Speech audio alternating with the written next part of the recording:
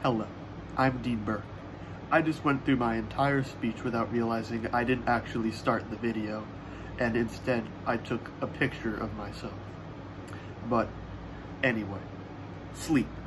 Sleep is what we do for a big portion of our lives, exactly 1/3 of our entire lives, which is around 230,000 hours of sleep.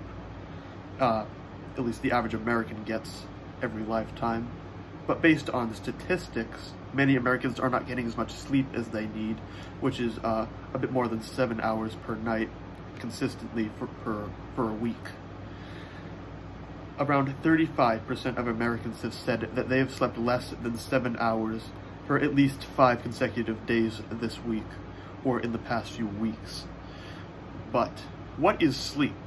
Sleep is a natural temporary state of rest during which an individual becomes physically inactive and unaware of the surrounding environment, as well as many bodily functions such as breathing begins to slow.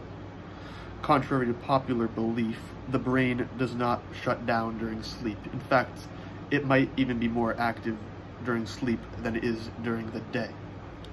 Sleep helps with our immune system. Basically everything in our body revolves around sleep, which is why we're so active during sleep. But the big things it helps are our immune system, which is our ability to defend against diseases. Helps us keep metabolism at a healthy rate, which is how fast we digest food and process it.